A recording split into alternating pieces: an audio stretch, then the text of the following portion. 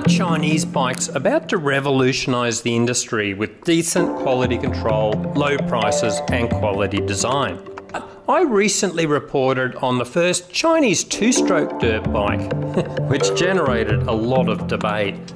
I also got to ride a Chinese-built cruiser in Vietnam, and the tour operator said he loves these bikes. Bulletproof engines, ultra reliable, incredibly cheap, and only a few dodgy bits like indicators that he's happy to replace when they break.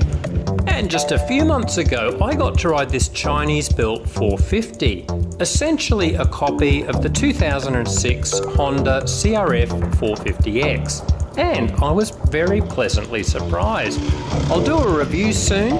In the meantime, I wanted to quote from an excellent article by Ron Golden in a recent issue of that shitty magazine, Traction E-Rag. China currently manufactures approximately 40% of all motorbikes made in the world. More than 3/4 of that production is exported to other countries. Chinese manufacturers have graduated to producing full-size trail and enduro bikes. Some of these are Honda clones, many are mashups of Chinese and Japanese models.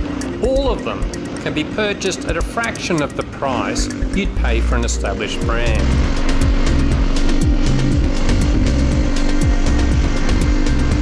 Some of us can't help wondering if this entry of Chinese dirt bikes into the market today is comparable to the arrival of Japanese bikes in the mid-1960s.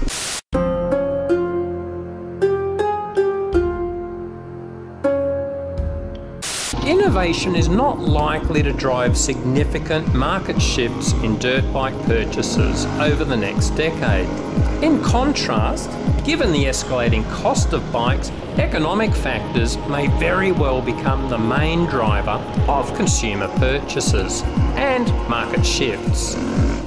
This certainly positions Chinese manufacturers to benefit, but there needs to be considerable improvement in the perceived credibility of Chinese products. It's only likely to happen after the quality and reliability of parts, sales and service are firmly established. There will still be some who scoff at the idea of a real dirt bike that's made in China, just as some riders once scoffed at real dirt bikes that weren't made in Great Britain.